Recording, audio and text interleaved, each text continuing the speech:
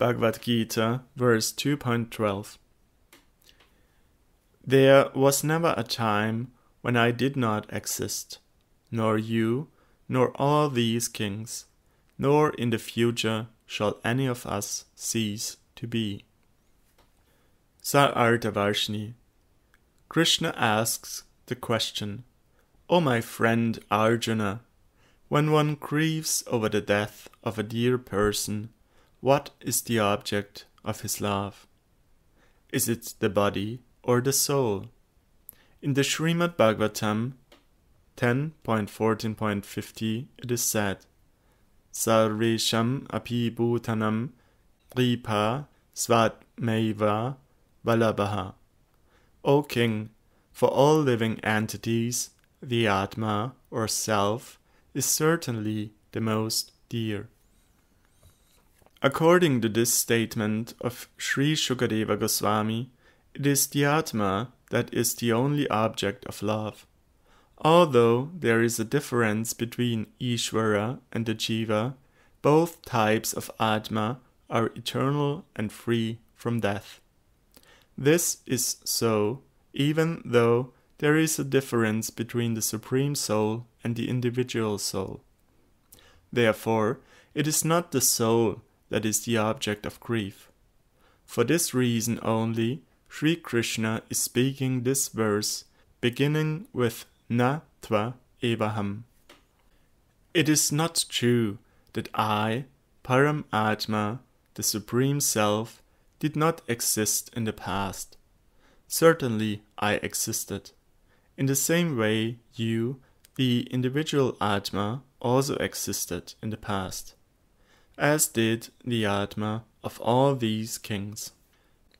The possibility of the soul not existing prior to its existence in his present body is refuted by this statement. Similarly, it is also not true that you, these kings, and I will not continue to exist in the future. We will all continue to exist.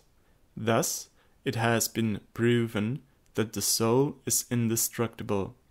In this regard, the Katha Upanishad 2.2.13 states, Nityo nityanam chetanash chetanam eko bahunam yo vidatati kaman.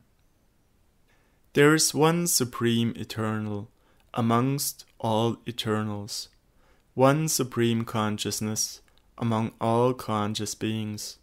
Although he is one, he fulfills the desires of all.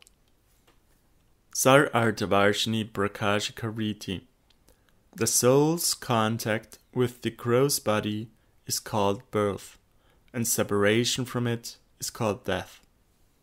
When the soul is situated in the gross body, a person has loving dealings with others. But ignorant persons who consider the gross body to be the self do not realize that the real self is not material, and thus, when a soul disappears from a body, they become absorbed in grief.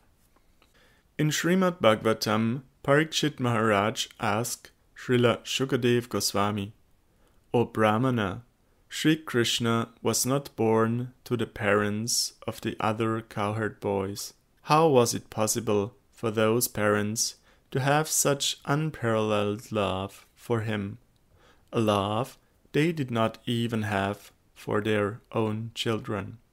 In response to this, Srila Shukadeva Goswami says, O King, for all living entities, one's own self is the most dear.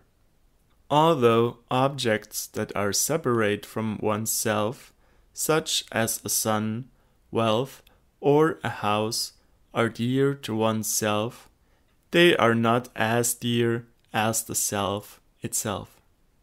The affection one has for them is secondary to the affection one has for one's own self. In other words, there is a difference between I and mine. The amount of affection a person has for the objects he possesses is not the same as the affection that he has for his own self. Those who consider the body to be the self do not feel that anything related to the body, such as a house, a wife, or a son, is as dear to them as their own body. And even though a person's body is the object of his affection, it is not as dear to him as the self, because when the body becomes old, the desire for survival still remains strong. This is due to one's excessive attachment to one's self. Sri Krishna is the very self of the self, and for that reason he is every soul's most dear object. The world which is related to Krishna is also dear, but not the most dear. Krishna is the object of the word I, because he is the soul of all souls. And anything related to Krishna, such as the universe, is the object of the word mine. That is why Krishna is so dear to the cowherd boys. The dialogue between Yajnavalkya and Maitreyi in Brihad Aranyaka Upanishad 2.4.5 verifies the above statements.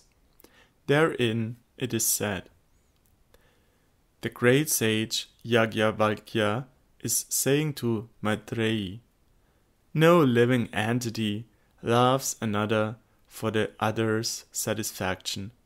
Only for one's own satisfaction does the husband love his wife. The wife loves her husband. The father loves his son, and the son loves his father.